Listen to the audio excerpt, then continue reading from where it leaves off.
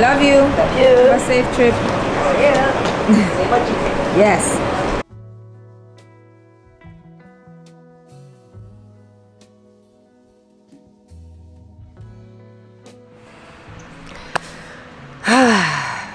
Hey guys, as you just saw that my mom left, she was with me for like 3 weeks, and I live alone, you know.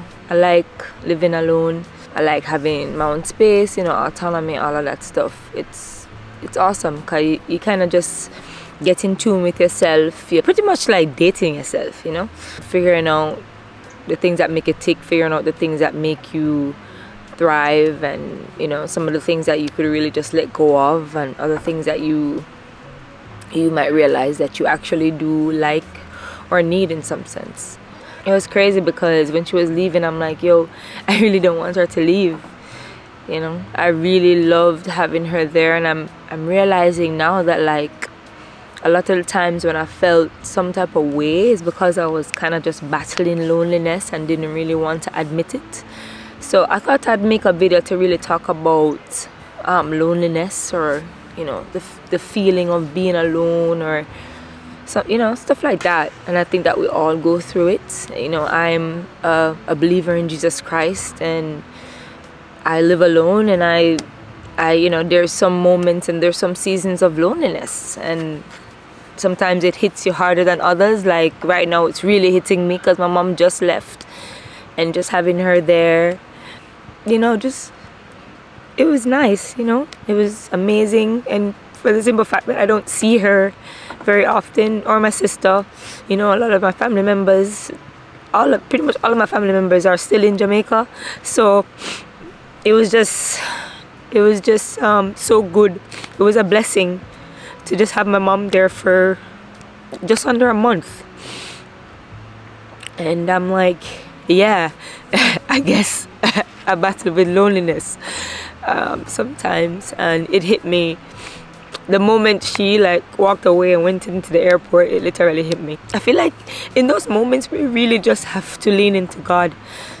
If you don't believe in God, then you definitely, you know, need some sort of community. You need people around you that can fill you up in other ways. But I'm telling you, nothing can really fill you, and nothing can really like fill a gaping hole.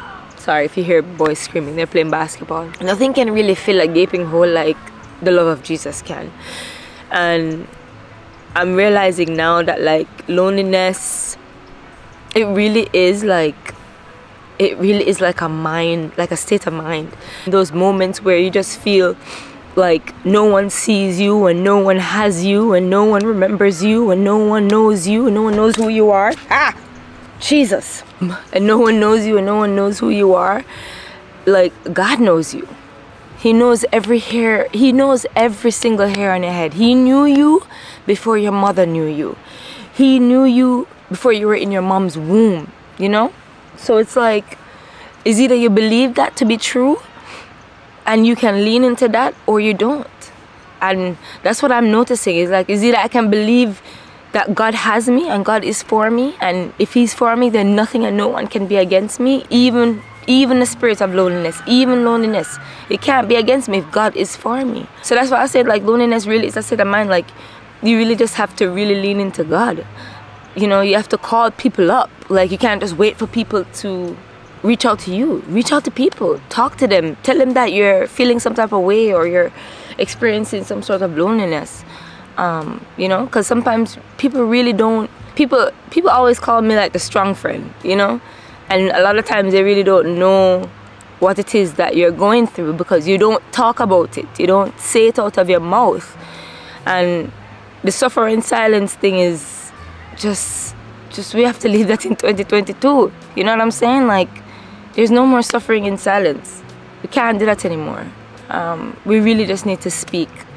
And there are people that literally care, and they can't read our minds. They can't know what's going on with us.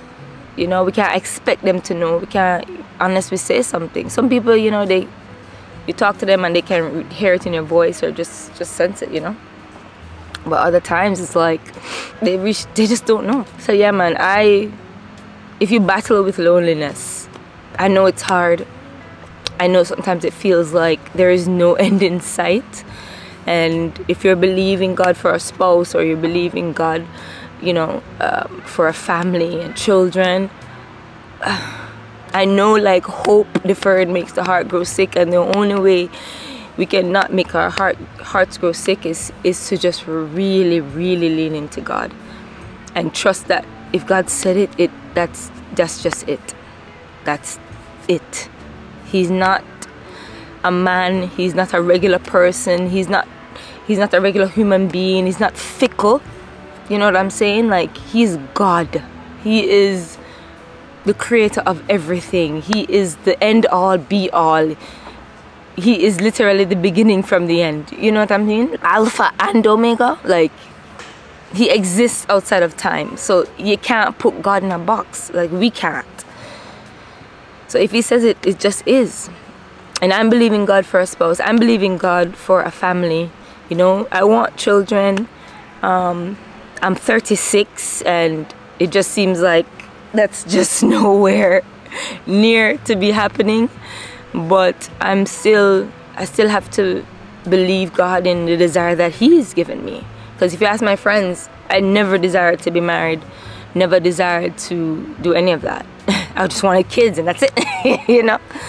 But I desire a spouse. I desire a partner to do like kingdom marriage with. I desire children to, you know, grow up in the ways of the Lord, so that they can too be kingdom children and kingdom people in this world. Like that's something that I do desire. So it's like thinking about that, and then looking at your current situation of you feeling lonely or you being alone is just like night and day. You can't really put the two together. Like, how is God gonna do this, you know? But it's just like you either believe it or you don't, you know. And I think for me, the main thing is, and I've been pretty much on my own since I was 17 going on 18. Like, I left Jamaica at the age of 17 and went away to a university. This is my old school, called the University of Iowa, in Iowa City, Iowa. That's in like the Midwest. So me coming from Jamaica, this like a small Caribbean country, to Iowa City, Iowa. Yeah, like, it was a huge jump. So I've been on my own since then. I've, you know, technically been independent for the greater part of my life. And just lately, I've just been feeling more of the loneliness, and I'm realizing that, like, it is a spirit, it is a state of mind, and I really just need to lean into God. And I really need to have people around me that, you know, that encourage and support me, and even though they're not physically around me, just knowing that there are people out there that support you and love you and want the best for you is encouraging, you know. So like, yeah, I wanted to make this video because I know it's something, and I really had to just pray about this, because I'm like, this is letting a lot of people into a part of my life that I really didn't want to talk about. But I'm guessing that's not what this channel is going to be about. Like, vulnerability is a pathway to healing, and I truly believe that. And just talking about it is healing, and it helps. And I just hope that this video, you know, helps somebody else who battles with the same thing. Like, loneliness is a real thing, you know. People really battle with that. From my perspective, it's like we gotta do what we need to do, you know. If you need to get therapy, we need to get therapy. And sometimes you really just have to do things that you love, you know. Find a new hobby, get outside, you know, meet new people, with discernment, of course, because not everybody you're really supposed to be hanging around, really. You know, develop a new skill. Just, I'm not saying keep yourself busy, but in your single season, in your singleness, this is a time to really just literally learn God and learn yourself, you know. Heal from trauma, past trauma.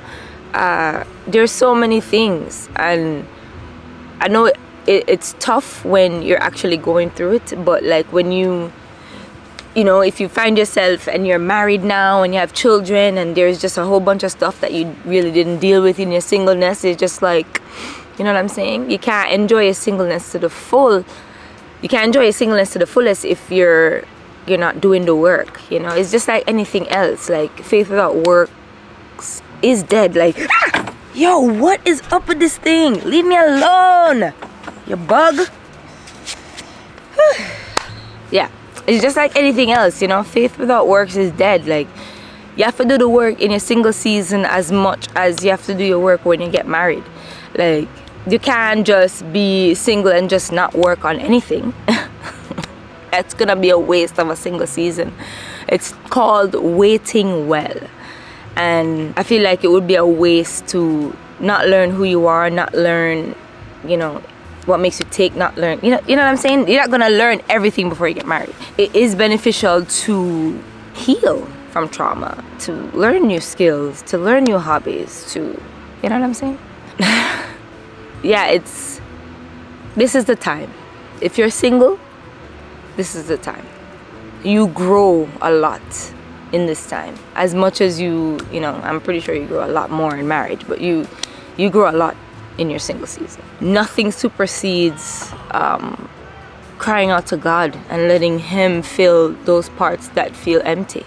Nothing supersedes that, in my opinion. But therapy does help, you know, having people around you does help, having a community does help. God literally is the end all be all. Jesus, you know, like His word and His promises to us and just His love. Like, you can literally do nothing to make God love you any less or any more than He already does. We can't do anything. His love just is. He is love. You can't say that about any person that you know. Their love changes with the things that you do. And your love changes with the things that people do. It's just how we are. We're human. But God is, He is love. His love is unmatched. So, yeah, this year I really need to just lean into His love and really let His love embrace me, because that's the only way we're gonna get through like moments of loneliness or seasons of loneliness where we feel like we're not seen and nobody knows us, or, you know, nobody understands us, nobody sees what we're going through. And it's just not true. God does. Jesus does. He knows every single thing that we're going through. And the great thing about it is you can just go to Him. You can call His name. He's already there. And talk to Him about it. Yeah, this was a lot for me. Yeah. This was a lot. I was just hoping that I would not cry, because yeah, I can't be crying on here. I mean, I'm probably gonna be at some point. I probably did a little bit in the beginning, but I hope this video helps, and let's just really lean into God this year. Like, let's really get to know Him, and for ourselves too. Like, you have to know Jesus for yourself. You know, we have to read the word for ourselves. We have to get to know Him for ourselves. We have to cry out to Him for ourselves. Like, that's the only way. That was a load. Guys, I love you all, and I hope this helped. It definitely helped me just to talk to this camera. I don't know who's gonna be watching on the other end, but I pray that it helps, and, you know, I pray it brings some sort of comfort to know that you are not alone. You are not alone. God is with you, and there are other people that like are feeling the same way. Okay, solidarity. Yeah, I pray that this week is blessed. I pray that it's fruitful, productive, and I love you guys. God bless. Peace.